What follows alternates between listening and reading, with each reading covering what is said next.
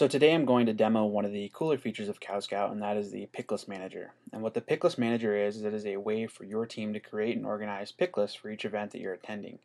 It does everything from helping facilitate pick list creation to organizing your pick list so that way you can, for example, create as many pick lists as you want per an event, depending on different situations your team may be in come alliance selections.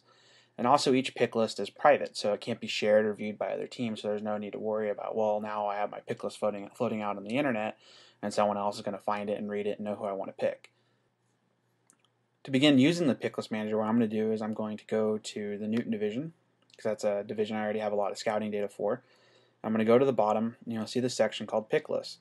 And you'll see that I have an option to create a new pick list or select a pick list that I've already begun to create. So what I'm going to do is start by creating a pick list.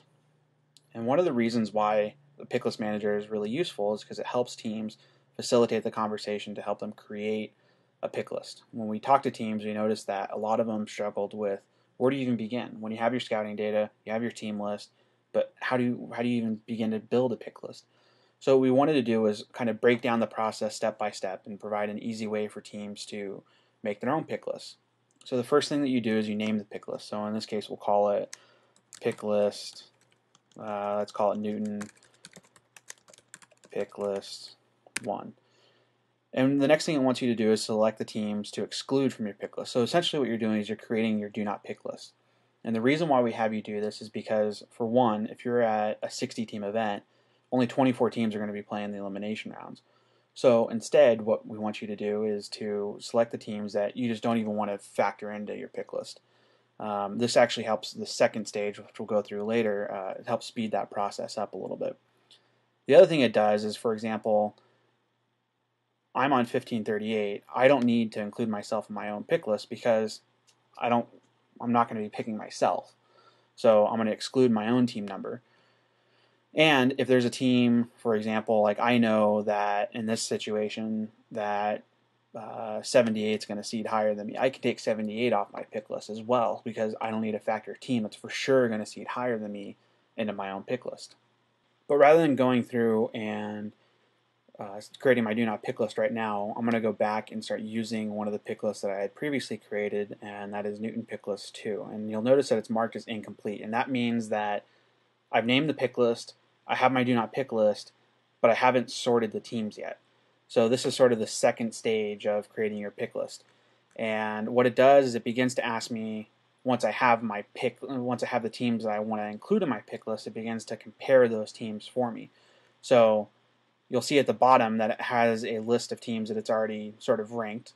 And then at the top, it asks me to select between team 11 or team 25. And if there's no scouting data on those teams, it'll just show the OPR. And if there is scouting data, it will show me a breakdown of each of the areas. So for example, this is autonomous, teleop is right in the middle, and minibot is at the bottom here. And those are sort of like the three major things to include. Now, when you're actually having your scouting meeting, you could actually have someone looking at the data further rather than just relying on this quick summary. But this is just sort of just to give you an idea of where these two teams lay. So what it'll ask me to do is to pick between the two teams. So in this case, I'm going to select team 25. And when I select 25, it actually puts them down in the list down here ahead of 11 because I picked 25 over 11. Now the next option it wants to give me is, do I want to pick team 11 or do I want to pick 27? In this case, I'm going to pick 27. And so and then it wants to ask me, now that it runs into another question, do I want to pick team 25 or do I want to pick team 27? So in this case, I'm going to pick team 27. And you'll see now that it added 25 and 27 down to my pick list at the bottom. So now my pick list goes 16, 27, 25, and 11. And so it will continue to ask me these questions, and as it does, it'll sort my pick list for me. So usually it's going to probably ask you about, say, let's say one question per team is I think the average that we figured it to be. So if you have 30 teams on your pick list, then it's probably going to ask you about 30 questions to go through and sort them all. It's time consuming, but it helps you facilitate that conversation of, well, if given the option between these two teams, which team would I rather have?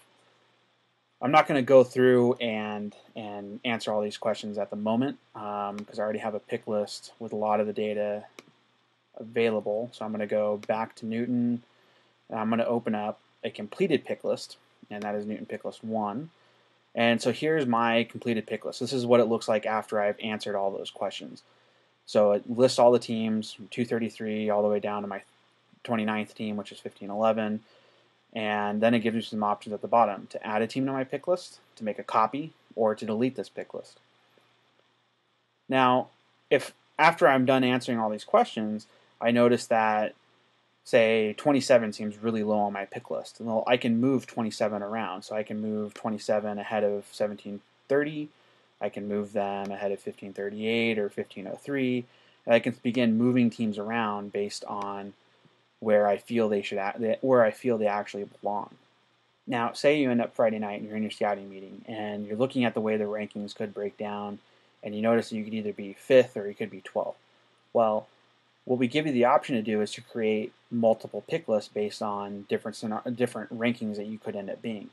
So I have this completed pick list, or we'll call it a completed pick list, or say it is. I can go and make a copy of this pick list, and we'll call it Newton pick list 3.